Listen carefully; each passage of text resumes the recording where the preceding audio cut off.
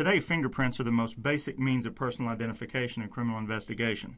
Over the history of forensic science, fingerprint identification stands out from other scientific criminal investigation in that for over 100 years it's been the basis for criminal history foundation at almost every police agency in the world.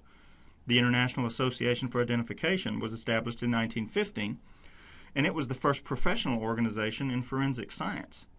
And subsequently, the Certified Latent Print Examiner certification that the IAI issues was established in 1977. It was the first of its kind among criminal investigation circles as well. More fingerprints have been collected over the years from crime scenes than any other form of evidence. Whereas other forms of biological evidence tend to change, that is not the case with fingerprints, unless unnatural forces such as injury, surgery, or disease cause deformity in someone's prints. They do not change over the course of someone's lifetime. In this chapter, we're going to discuss the different types of prints, individualizing characteristics of prints, the types of prints patterns, and the process for identifying prints and various methods for collecting prints. Edmond Locard formulated the basic principle of forensic science called Locard's exchange principle. This principle asserts that whenever two surfaces make contact, there is an exchange. When this is applied to criminal investigation, the suspect will make contact with the scene and bring with him or her something that is left behind, and in turn will take with him or her something from the scene. There's a transfer of evidence that takes place. Fingerprints are a print or impression caused by the friction ridges of a finger. In keeping with Locard's principle, contaminants are transferred from the peaks of friction ridges on someone's fingerprint to another surface, and they may be classified according to a variety of individualizing characteristics. Prints from someone's fingers are not the only prints that can be used for classification and identification. There are the most common types of prints, those from fingers and toes. These are called digits. There are also prints that are present in the palms of someone's hands or on the soles of someone's feet, called palmar or plantar prints. Latent prints are those which are left behind when someone contacts a surface and they are not visible to the naked eye. Latent prints are collected by the use of investigative tools such as fingerprint powder or chemical reagents. Patent prints are those that are visible to the naked eye and can originate from prints that have been in contact with things such as blood, ink, or other materials. Plastic prints are also visible to the naked eye and are found in three-dimensional terms, such as in a bar of soap, candle wax, a chewed piece of gum, or putty, for instance. The individualization characteristics, often called minutiae, that I've been referring to can take the form of, but are not limited to, those such as bifurcations, islands, and dots. Bifurcations are similar to a fork in the road, where the road splits.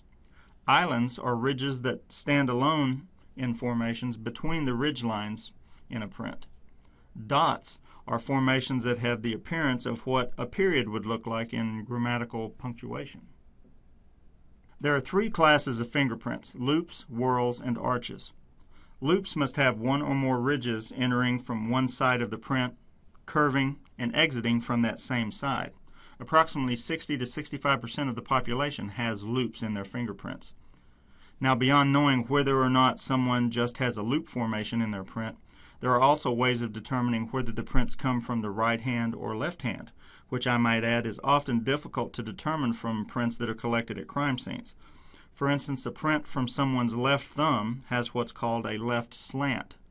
The same goes for someone's right thumb, which has what is called a right slant. Sometimes prints are collected at a crime scene, and they may be partial prints. They may be smudged or even unreadable. However, when enough detail of a print is collected, the process of identifying its characteristics becomes much easier. Arches are ridges that enter the prints from one side and leave out the other side. There are two distinct types of arches, plain and tinted. The plain arch has a wave-like pattern similar to a rolling hill. In other words, the opposite of being on a high mountain peak. The tinted arch shows a sharp spike at the center or the top of the arch, which is like that high mountain peak I just referenced. Whorls are fingerprint patterns in which some of the ridges make a turn through at least one circuit, and they contain at least two deltas. In plain whorls, the circuit of ridge flow is between two deltas, and if an imaginary line is drawn between the two deltas, the recurving ridge flow would contact the imaginary line. A central pocket loop whorl consists of at least one recurving ridge, or an obstruction, with two deltas. When the imaginary line is drawn, no recurving ridge within the pattern area touches the line. Central pocket loop whorl ridges make one complete circuit, which may be spiral, oval, circular, or any variant of a circle.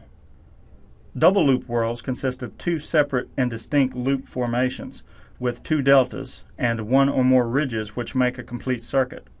When the imaginary line is drawn between the two deltas, at least one recurving ridge within the inner pattern touches the line. An accidental whorl consists of two different types of patterns with the exception of a plain arch. They also have two or more deltas or a combination of patterns which do not conform to any of the other whorl pattern definitions.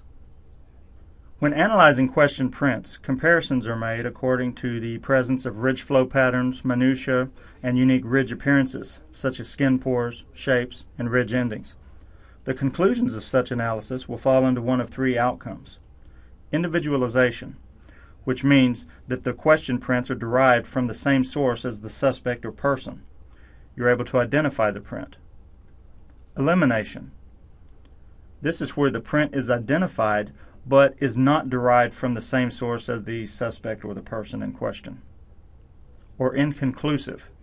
This is where there's not enough detail present to either identify or eliminate the print.